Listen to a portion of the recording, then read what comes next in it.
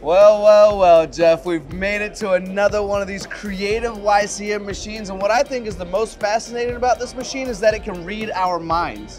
Wait, that's what that's doing, right? Yes. It can read. I got this conversation right, didn't I? It's reading our minds. Exactly. I thought that was exactly what was happening. Obviously, we're throwing a little humor into this. What is it actually doing for us, Jeff? Yeah, what it's actually doing is we're actually calibrating volumetric accuracy. So from our CX series machines, we now do volumetric accuracy on all of our products. So that's actually what it's doing. It's actually doing a volumetric accuracy test.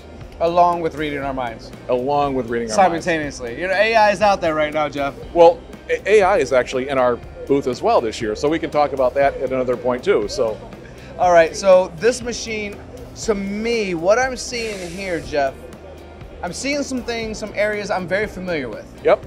But it looks to me like I'm not taking a third source and adding my trunnion table in there.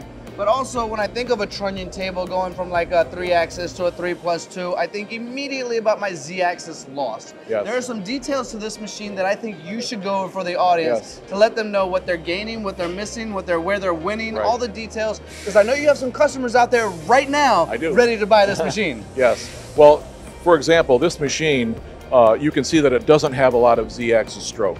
But that doesn't mean we can't put a riser on this machine, and because we still have a lot of Z stroke actually behind the scenes, because this machine is actually our T13 series machine. And what's nice about the T13 series machine is that it actually has an upper Y axis, and that upper Y axis gives us the ability to have a very flat part corner to corner. And that's basically it was a patent by YCM a few years ago. So that actually is something that's special for us. So this machine today has a 40 taper spindle. All of our spindles today are BBT, so it's a dual contact spindle. But this machine is a 40 taper, but on a T13 series machine, we actually have a 6,000 RPM or a 10,000 RPM non-gearbox but high torque spindles.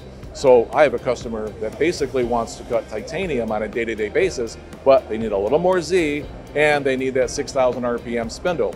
So that can be done on this machine very easily. So I'm excited to go back to this customer now and say, hey, what you asked for a month ago, I now have available, because this is the ticket for him.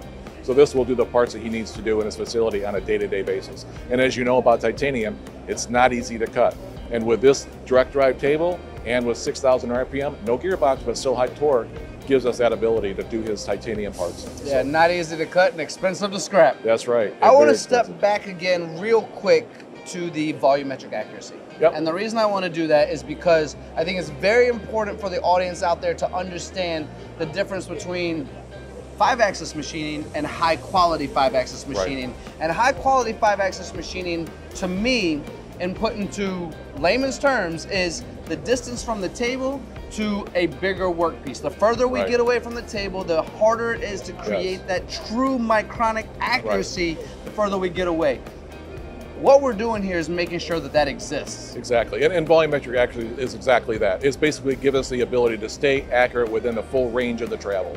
And that's what you want on a full 5-axis machine. You want to stay accurate within the full range. So that's, in layman's terms, all that it's doing is giving us that accuracy capability within the full stroke of each axis. Yeah, if I had an AutoCAD file and I was doing engraving right on top of the table, maybe not so important. But as my parts get bigger, extremely important, because one of the more frustrating things that I've had happen in my life is programming something that on the table was perfect, and as I got, and I'm going to use inches instead of millimeters, I know we're in Taiwan, but as I got 10 to 15 inches away from my table, the accuracies I thought existed no longer existed in that realm of space. Yeah. And what we do too is, you know, we do have spindle thermal compensation. We do have scales on all the axes. So, you know, we make all the necessary design and development features to give us the accuracy throughout the range. So it doesn't matter what style of 5-axis that we're doing. All of our machines have height and height scales. All of our machines have both linear and rotary encoders. So,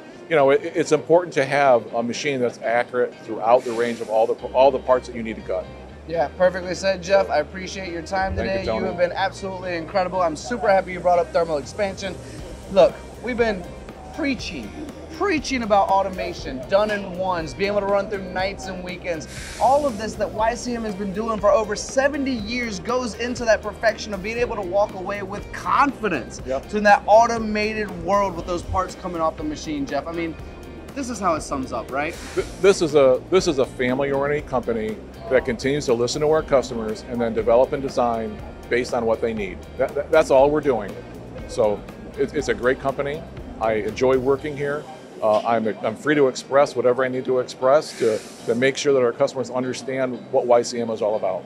And you have to drop the slogan for the audience one more time, because what a good slogan it is. We do it better together. We do it better together. Yeah. Thank you all Thank for you. watching. Just like a team in all of manufacturing, we do it better together. I couldn't have done this without Jeff. You probably could have done it without me. But we do appreciate you watching. I hope this has been helpful and beneficial for the value of your time. Thank you, everyone.